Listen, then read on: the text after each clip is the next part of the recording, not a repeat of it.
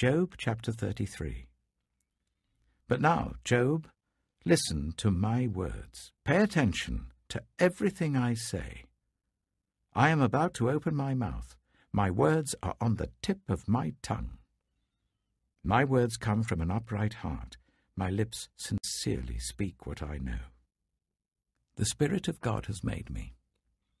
The breath of the Almighty gives me life. Answer me then, if you can. Stand up and argue your case before me. I am the same as you, in God's sight. I too am a piece of clay. No fear of me should alarm you, nor should my hand be heavy on you. But you have said in my hearing, I heard the very words, I am pure, I have done no wrong. I am clean and free from sin. Yet God has found fault with me. He considers me his enemy. He fastens my feet in shackles. He keeps close watch on all my paths. But I tell you, in this you are not right. For God is greater than any mortal. Why do you complain to him that he responds to no one's words? For God does speak, now one way, now another, though no one perceives it. In a dream, in a vision of the night, when deep sleep falls on people as they slumber in their beds, he may speak in their ears and terrify them with warnings, to turn them from wrongdoing and keep them from pride, to preserve them from the pit, their lives from perishing by the sword. Or someone may be chastened on a bed of pain, with constant distress in their bones, so that their body finds food repulsive and their soul loathes the choicest meal.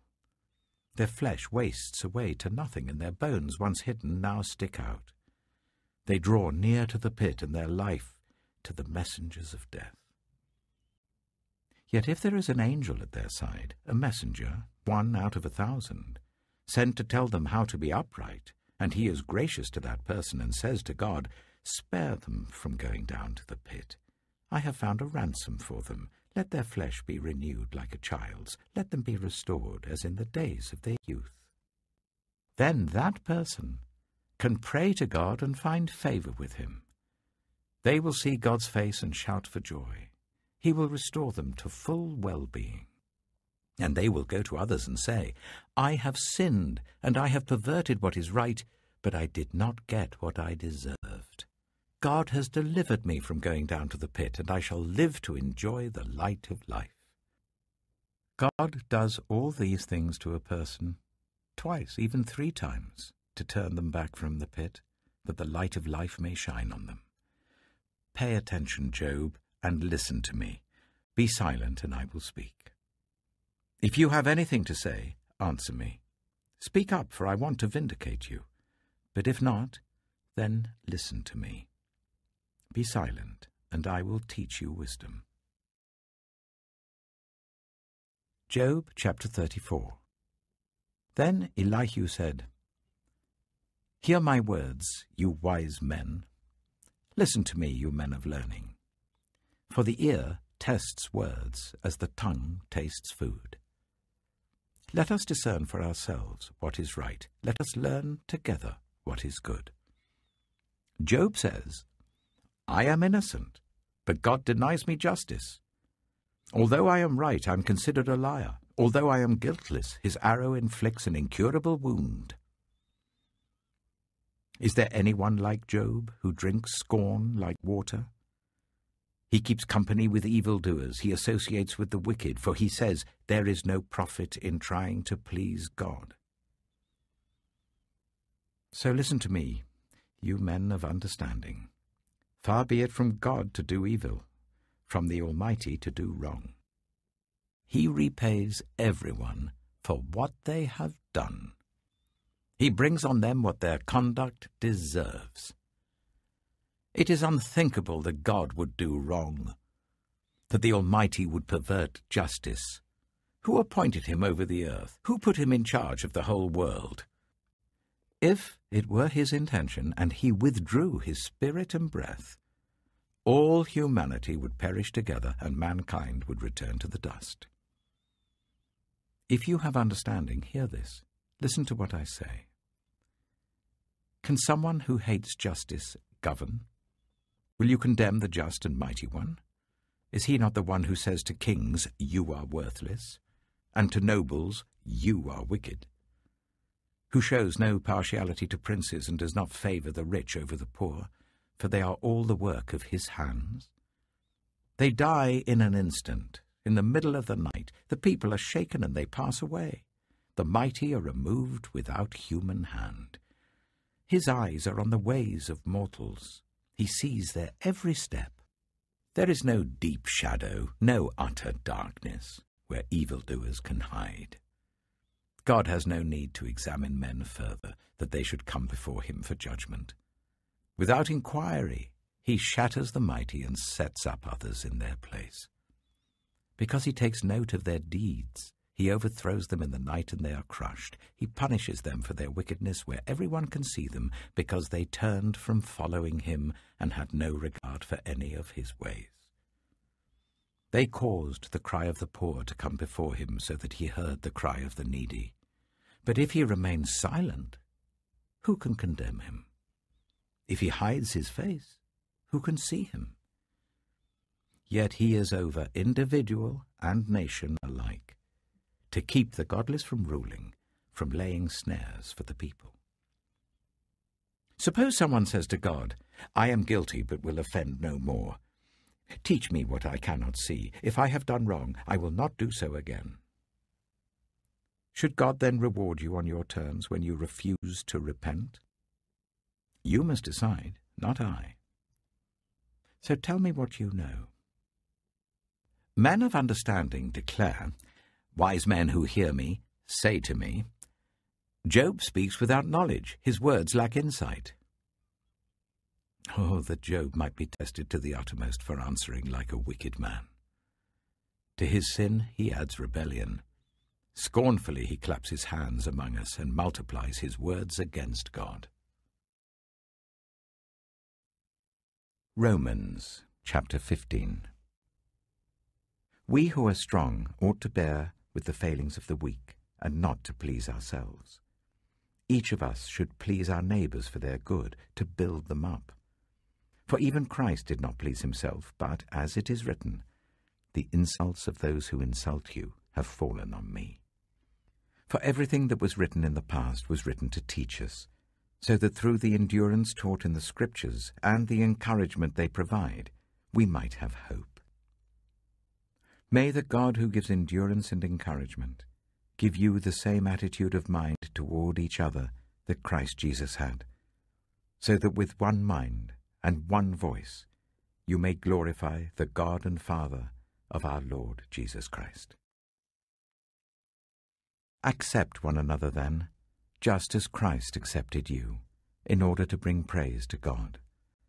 For I tell you that Christ has become a servant of the Jews on behalf of God's truth, so that the promises made to the patriarchs might be confirmed, and, moreover, that the Gentiles might glorify God for his mercy. As it is written, Therefore I will praise you among the Gentiles. I will sing the praises of your name. Again it says, Rejoice, you Gentiles, with his people. And again, Praise the Lord, all you Gentiles. Let all the peoples extol him. And again Isaiah says, The root of Jesse will spring up, one who will arise to rule over the nations. In him the Gentiles will hope. May the God of hope fill you with all joy and peace as you trust in him, so that you may overflow with hope by the power of the Holy Spirit. I myself am convinced, my brothers and sisters, that you yourselves are full of goodness, filled with knowledge, and competent to instruct one another. Yet I have written to you quite boldly on some points to remind you of them again, because of the grace God gave me, to be a minister of Christ Jesus to the Gentiles. He gave me the priestly duty of proclaiming the gospel of God, so that the Gentiles might become an offering acceptable to God, sanctified by the Holy Spirit. Therefore I glory in Christ Jesus in my service to God. I will not venture to speak of anything except what Christ has accomplished through me in leading the Gentiles to obey God by what I have said and done. by the power of signs and wonders, through the power of the Spirit of God. So from Jerusalem all the way round to Illyricum, I have fully proclaimed the gospel of Christ. It has always been my ambition to preach the gospel where Christ was not known, so that I would not be building on someone else's foundation. Rather, as it is written, those who were not told about him will see, and those who have not heard will understand. This is why I have often been hindered from coming to you. But now there is no more place for me to work in these regions, and since I've been longing for many years to visit you, I plan to do so when I go to Spain. I hope to see you while passing through, and that you will assist me on my journey there, after I have enjoyed your company for a while. Now, however, I am on my way to Jerusalem in the service of the Lord's people there. For Macedonia and Achaia were pleased to make a contribution for the poor among the Lord's people in Jerusalem. They were pleased to do it, and indeed they owe it to them. For if the Gentiles have shared in the Jews' spiritual blessings, they owe it to the Jews to share with them their material blessings. So after I have completed this task, and have made sure that they have received this contribution, I will go to Spain and visit you on the way. I know that when I come to you, I will come in the full measure of the blessing of Christ.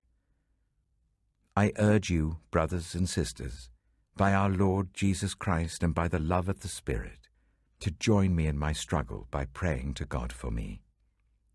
Pray that I may be kept safe from the unbelievers in Judea, and that the contribution I take to Jerusalem may be favorably received by the Lord's people there, so that I may come to you with joy by God's will, and in your company be refreshed. The God of peace be with you all. Amen. Psalm 35. Contend, Lord, with those who contend with me. Fight against those who fight against me. Take up shield and armor. Arise and come to my aid. Brandish spear and javelin against those who pursue me. Say to me, I am your salvation. May those who seek my life be disgraced and put to shame. May those who plot my ruin be turned back in dismay. May they be like chaff before the wind, with the angel of the Lord driving them away. May their path be dark and slippery, with the angel of the Lord pursuing them. Since they hid their net for me without cause, and without cause dug a pit for me, may ruin overtake them by surprise. May the net they hid entangle them. May they fall into the pit to their ruin. Then my soul will rejoice in the Lord and delight in his salvation. My whole being will exclaim, Who is like you, Lord? You rescue the poor from those too strong for them, the poor and the needy from those who rob them. Ruthless witnesses come forward. They question me on things I know nothing about. They repay me evil for good, and leave me like one bereaved. Yet when they were ill, I put on sackcloth and humbled myself with fasting. When my prayers returned to me unanswered, I went about mourning as though for a friend or brother. I bowed my head in grief as though weeping for my mother. And when I stumbled, they gathered in glee. Assailants gathered against me without my knowledge. They slandered me without ceasing. Like the ungodly, they maliciously mocked. They gnashed their teeth at me. How long, Lord, will you look on? Rescue me from their ravages, my precious life from these lions. I will give you thanks in the great assembly. Among the throngs I will praise you.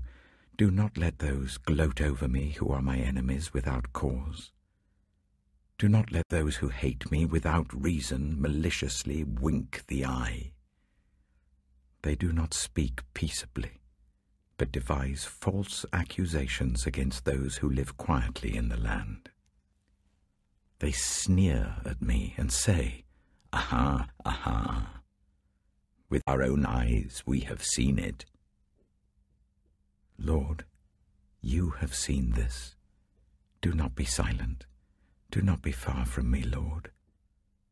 Awake and rise to my defense. Contend for me, my God and Lord. Vindicate me in your righteousness, Lord my God. Do not let them gloat over me. Do not let them think, "Aha, just what we wanted." Or say, "We have swallowed him up." May all who gloat over my distress be put to shame and confusion. May all who exalt themselves over me be clothed with shame and disgrace. May those who delight in my vindication shout for joy and gladness. May they always say, "The Lord be exalted, who delights in the well-being of his servant." My tongue will proclaim your righteousness, your praises all day long. Proverbs chapter 30. The sayings of Agur, son of Jacob, an inspired utterance. This man's utterance to Ithiel. I am weary, God, but I can prevail. Surely I am only a brute, not a man. I do not have human understanding. I have not learned wisdom, nor have I attained to the knowledge of the Holy One. Who has gone up to heaven and come down? Whose hands have gathered up the wind? Who has wrapped up the waters in a cloak? Who has established all the ends of the earth? What is his name? And what is the name of his son? Surely you know.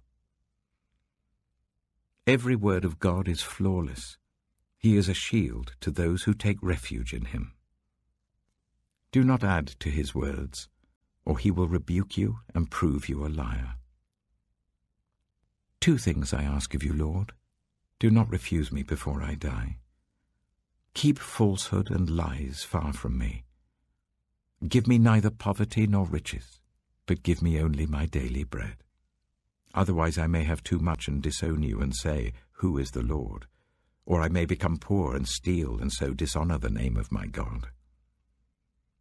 Do not slander a servant to their master, or they will curse you, and you will pay for it. There are those who curse their fathers and do not bless their mothers, those who are pure in their own eyes and yet are not cleansed of their filth, those whose eyes are ever so haughty, whose glances are so disdainful, those whose teeth are swords and whose jaws are set with knives, to devour the poor from the earth and the needy from among the human race. The leech has 2 daughters. Give, give, they cry. There are 3 things that are never satisfied, 4 that never say enough. The grave, the barren womb, land, which is never satisfied with water, and fire, which never says enough. The eye that mocks a father, that scorns an aged mother, will be pecked out by the ravens of the valley, will be eaten by the vultures. There are 3 things that are too amazing for me, 4 that I do not understand. The way of an eagle in the sky, the way of a snake on a rock, the way of a ship on the high seas, and the way of a man with a young woman. This is the way of an adulterous woman. She eats and wipes her mouth and says, "I've done nothing wrong." Under 3 things the earth trembles, under 4 it cannot bear up. A servant who becomes king, a godless fool who gets plenty to eat, a contemptible woman who gets married, and a servant who displaces her mistress.